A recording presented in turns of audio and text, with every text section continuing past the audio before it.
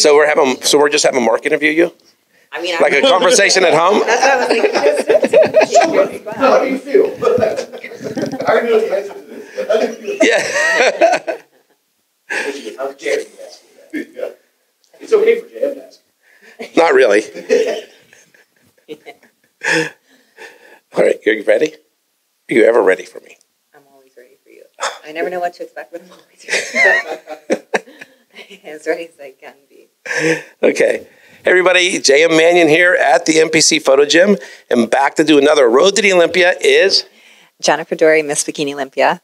What year? 2021. And what other year? Hopefully 2023. All right, Jen, let's just go right to it. What are you doing, or what have you done differently to get that title back? So last year, I kind of went in with a focus on bringing better conditioning. Conditioning has always kind of been one of my weaker points. And last year, we tried to bring in a more conditioned look. A little bit too conditioned, a little bit too hard for what bikini is looking for. So we're going to dial it back a bit and kind of find an in-between of 2021 and 2022. So keeping that full round muscles, symmetry, balanced shape, and just like a really full, healthy bikini look. So not too hard and not too soft. You know, bikini is like a tightrope.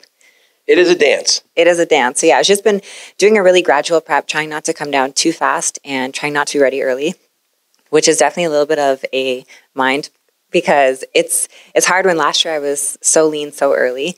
And, you know, Mark just keeps telling me, like, you got to remember that we don't want to be there that early. So it's hitting the mark exactly for stage day that we can nail that fullness. Yeah, the cliche is it's a marathon, not a race. Exactly. Yeah. So I think it's a marathon, not a sprint, but yeah, you're right. Listen, I rolled in at 9 a.m. this morning to be here to make sure that everybody from a trip. He was flying all night. He slept on the plane. Not enough. Not enough. I know I'm tired today. All right. So one of the things that, you know, with your physique I've noticed over the years is you're one of the people that whenever you do something, you have to do something for your upper body and your lower. They're usually not in sync, and that happens to a lot of competitors. Mm-hmm. Yeah. Yeah, so I think it's just balancing that top to bottom and, you know, front to back as well, just making sure we keep that symmetry, that the posing especially, making sure to nail that posing, that I'm showing off my best shape. And again, not looking at anyone else's best shape because my shape is going to be different to someone else's. Right. And with the new criteria videos that came out, I think that hopefully it cleared up a lot of things for people, right? Yes. I think it was very clear of what they wanted. I mean, Tyler used 4 of us as examples. And if you guys watched it, you saw what he said. For me, he just wants me to come in not quite as hard, not as lean as last year, and just really have full round glutes was the main feedback. So. Well, that was one of your hallmarks. That's why Mark married you. True that. So full round glutes you guys will see on stage this year. I'm excited. I think I've been able to bring up my shoulders a little bit, and that'll just help balance out my lower half, but also my glutes I think I've been able to improve too. So we'll see. Okay. All right. Let's get into why the MPC High Roller doesn't have your name attached to it. It only has Mark's name on it. So it's funny you say that because we actually just made an amendment to that. So it now does say my name. It originally was Mark's sanction. Mark's been wanting to show for years. He still could have put your name on. By the way, he's 10 feet away from us, just so you know. I know. We busted him last year about it the whole weekend. But yeah, my name is on it this year, December 2nd in Las Vegas. It'll be an NPC show. So we're excited to see all you guys there, hopefully. And we're looking forward to doing another great show. And then next year having JM there. And we have a cool surprise planned for the overall bikini winner next year. Yeah, I mean, you're one of the few Bikini Olympia champions that actually has their own contest. I mean, which is crazy to think about. Yeah. Yeah, it's pretty cool. And, you know, for us, it's an honor to have that show and to be able to give back to the athletes in another way as promoters, and also for us to be on the other side of the stage to see what goes on behind the scenes. So me stepping on stage as an athlete, I have the utmost respect for promoters, understanding there's so much more that goes into it than we know. And even on the men's physique side, I mean, I'm just in my head, I'm just trying to think of anybody else men's physique that actually has a name on the name of their contest. Is there anybody else, Mark, that you know of? But Gio's name isn't in it. It's the Miami. So Mark might be the first ever. He's always the first ever. First ever Pittsburgh, first ever Olympia, right? I've told him for years. Listen, I said this to somebody in one of the interviews. I said, Mark has made a career out of being the first ever men's physique Olympia champion, Pittsburgh champion, go down the line. I go, you know, you have Jay Cutler, who is like, follow whatever he did for bodybuilding. Yeah. I mean, he laid out the blueprint for everybody. He did. Right? And Mark followed now with men's physique. I mean, in all seriousness, I mean, you know, you take that, it's what you take that title and do with it. It's how you, I mean, when you win the Olympia for your division, you're an ambassador for the sport, and your role is to promote the division, to grow the division, and kind of to teach those coming up and just really spread the word about it, because that's how the NPC and the IFBB grows, is being an ambassador. So like going around the world, going to seminars, going to shows, and just being the face of the division is really important. So that's how we always try to, you know, really show up as much as we can. I mean, I know this interview about you, and I do bust on Mark a lot, but he's made a career out of doing that. I mean, more than anybody else I can think of off the top of my head for men's physique, honestly. No, for sure. And I mean, that's what he's kind of brought me along with and taught me as well, that, you know, we always, and whether you're a champion or not, you still do the same thing. Before I won the Olympia, I did that. After I won the Olympia, after I lost the Olympia, it doesn't matter. You know, you're still a face of the division, and there's still so many people that you can impact and inspire. So that's what it's all about. Yeah, I mean, I don't know how many times we run into each other at other contests, you know. All of a sudden, they're in the audience right there, which is great. Yeah, and we were just with Sandy last weekend because we had a local Vegas seminar that we did, which we do those pretty often, which is fun too, just to see the local community. Right. So. Okay, so Bikini Olympia this year is the only division that has 4 Olympia champions in it. And as I keep saying, that doesn't guarantee the top 4 right there. No, of course not. I mean, I think there's quite a few girls that it could be anyone's game. It just depends on who comes in at their best. I feel like this year is probably the most wide open for that title, just because there's so many possibilities and the talent is so high. You know, we have 52 qualified? Yeah. I think it's 52 girls qualified, and each one of those 52 girls is going to bring something. They won. Yeah. That's what I tell everybody. This isn't like the old years. There's no point system. And I said, what it is after the qualifications for this year or last year, people started competing for this year, even before the Olympia happened. You know, so they're looking at from the Olympia on, but there's that many contests, that many women won the shows. Exactly. And like you said, just because someone's won the Olympia in the past, it doesn't guarantee you a top spot. You still have to make sure that you're evolving with the criteria and listening to the feedback given. And I think Ashley is an amazing example of that. Like, this is her, 10th year anniversary from? Yes, it's 10-year anniversary when she first won. What most people don't realize that was her first Olympia.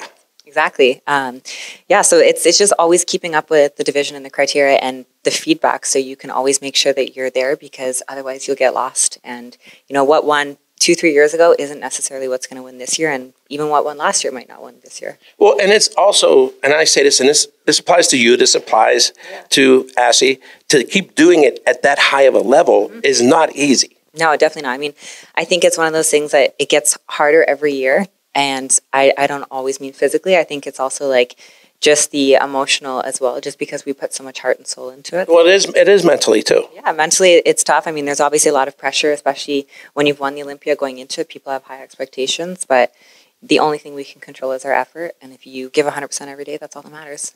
Yeah, I mean, so like you said, I mean, even though you weren't this year's champion, you were still out there as the face of the division. Of course, because at the end of the day, like that's still my role. I'm still part of the IFBB Pro League. I still represent the bikini division. And, you know, once an Olympia, always an Olympia champ. Yeah, they can't take that away. No one can ever take that away. So, you know, it's something that's important to me to be able to still impact and reach people. So. Yeah, and I think you're the only Olympia couple that's married, right? I think so. Yeah, I think so, which is pretty cool. So, Olympia royalty. Olympia royalty. Okay, I'll take it. You said it, not me, so. And Canadian. And Canadian, I know, right? I was loving that. I texted you the picture of the fall here. They look so pretty with the leaves and everything. It did look, I thought like maybe last year when you were here, you took it. It looks like around here right now. Yeah, it looked nice. Yeah, well, you know, you get all those colors in Vegas at this time. Not. That is the one thing that I really miss about the weather in Canada, is I do miss the season changing, because it's just so beautiful to see like the fall of the leaves and all the colors. But the cold, it's okay. We'll keep that there. Yeah. Okay, so last year you could just drive down the street to the contest. Now we're going back to Orlando. Yeah. How are you feeling about that? I'm excited. Honestly, I loved Orlando. Like, Vegas is my home. It's where I live, but I feel like Vegas was a lot more stressful just because the strip is so busy. There's so much hustle and bustle. There's a lot of tourists. There's conferences. There's just so much going on. The F1 track that they're weaving through the town. Yes. And there's just so much going on that in Orlando, I feel like it was just so much calmer. And it was only us bodybuilders there. So I like that everything was in one place. So, and also Orlando was good luck for me. That's where I won. So I'm excited to be back in Orlando. So it is the week of Halloween. So Jennifer Dorie, is the Olympia going to be a trick or a treat for you? It better be a treat. No tricks, just treats. No tricks this year, just treats. Yeah, my mom and sister are going to come out to watch me as well, so I'm excited to have them there. They actually came out to Orlando the year that I won. They got to see me win, so it'd be a very cool... Recreate the moment. Yeah, exactly. This will be an even bigger moment. Exactly. It'll be an even bigger moment, so it'll be a lot of fun. I'm looking forward to it, and 2 weeks. This time has flown by. Yeah, here's the thing with the bikini division is Olympia champions who have lost a title, nobody has won it back yet. I know, that's why I'm working hard to be the first one to do that. I mean, that's history right there. It is. And I think, all of us are vying for that, and it just depends on who comes in the best that day. Like, at that level, we know when we talk to the judges, too, it's always so close like this that it could be the tiniest little thing. So it's just coming in your best that day and not worrying about what you look like 2 days before, 3 days before, 2 weeks before. It doesn't matter. What you show up on that day is what matters. That's right. Listen to what she's saying, because it is the truth. Yeah, and everyone is going to have a different physique. So, some people compare themselves on social media, and, you have someone who maybe stays lean year-round. They're naturally a lot leaner, and 5 weeks out, they look ready. And you have someone who 5 weeks out looks like, oh, are they going to be ready? They need 5 weeks. Exactly. But when you're 5 weeks out, that's the whole point. You're 5 weeks out. You don't have to be stage ready. So I think just focusing on your own journey is important and knowing your own body to be able to peak properly for that day. So just going to be transparent with everybody here. I am going to be filming Jennifer posing, but you're not going to see it till right before she goes on stage, like a day or two before. Which is cool. I kind of like the mystique of that, just keeping, everyone's physique's a secret. And I think this year, a lot of us in the bikini division have kept everything on a very, down low, that no one really knows what anyone's looking like, which is fun because we just get to unveil our best physiques on stage, and no one is trying to compete with one another's social media or anything. Well, I wanted to do for all the Olympia champions that have come through here and the top contenders, and I want people to say, oh, so this is what she looked like on this day, but now look at her on stage.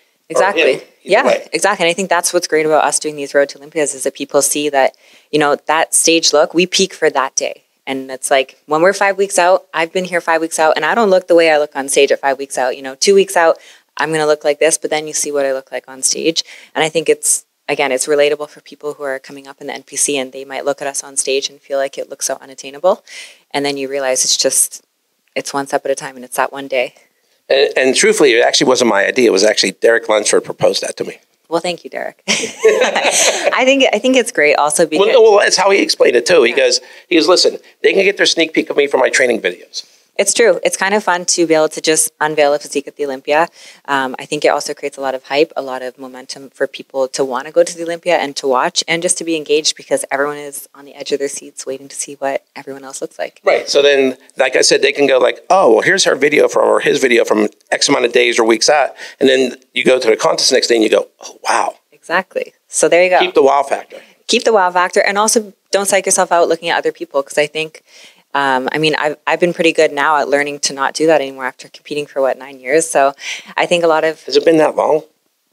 I'm pretty sure. Yeah. Wow. It's been 9 years. This will be my 6th consecutive Olympia, my 6th year as a pro. So I met you 6 years ago. I've known you a long time. No, since I was 21 and I'm now 27, which is crazy. So yeah, it's been a great journey. I mean, I'm grateful to the NPC and the IFBB Pro League, obviously, for everything that I've been able to do through my life because I would have never imagined that I'd be where I am today and, met my husband, met so many great people, met you, and just have a family in the Pro League. So I'm going to get emotional, but I'm very grateful for it. Well, I just did kind of come up and start talking to you backstage in Canada. It did. Actually, my pro debut at Toronto Pro Show, and you were like, we got to do a photo shoot. It was with Laura Lee and Dorie. Yeah. And we did Tampa Pro. Yeah. That was cool.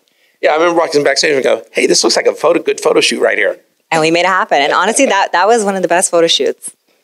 That was a really fun photo shoot that we did at Tampa. So, all All right. So is there anybody besides Mark, we already know, that that you want to give a shout out to, because everybody knows that. Of course, my amazing husband, he's here for me with everything. I want to give a shout out to God, because God is great and I always have to give glory to him, and to the NPC NAPI Pro League. Like I said, you guys give us a platform to do what we do and to make a career out of it. And I think a lot of people don't realize that if you really maximize on competing as a career, you can make a career out of it and you can build businesses off of it too. Of course, my sponsors, HD Muscle, I had to rep them today. I have so many sponsors to list, so I'm going to give a quick little list. HD Muscle, Slim Tum, Toxic Angels, Glam Competition, Pro-Tan, MegaFit Meals. I have a whole bunch of amazing sponsors who help make this possible. So thank you guys. All right, so we know that people can meet you at the meet and greet on Thursday. Are you going to be working any booths over the weekend? So I think I'm going to stop by the HD Muscle booth on Saturday after prejudging, kind of on my way out of the expo. I'm going to stop there, take some pictures.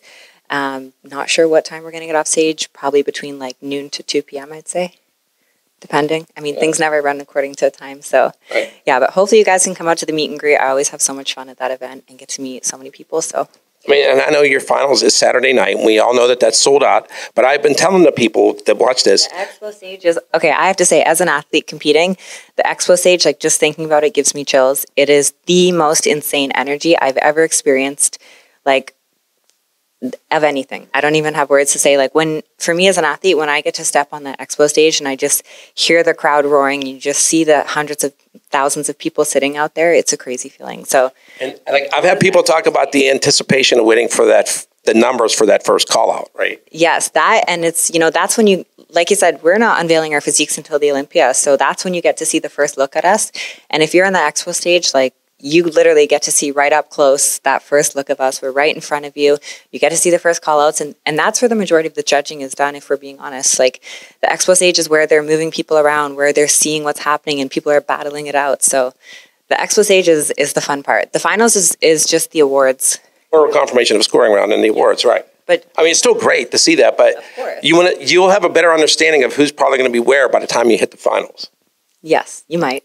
It depends. So, but it is where the action really happens with the judging. It is. So, also the expo, for those going to the expo, if finals tickets were unaffordable for you, the expo is much more affordable for a lot of people to go to as well. So there are tickets available. I would highly recommend to go and come cheer us on, give us that energy, because when we step on stage, we feel and we absorb that energy, and it's just the best feeling. So, right. And worst case scenario, if you can't make it to either, get the pay-per-view. Get the pay-per-view. It's worth it. It's going to be great quality. There's going to be some great people who are going to be commentating on it. I think I saw Phil Heath is commentating on it. So it'll be really cool. And I think, if you don't, you're going to wish you did and you're going to miss out. So don't miss out on history.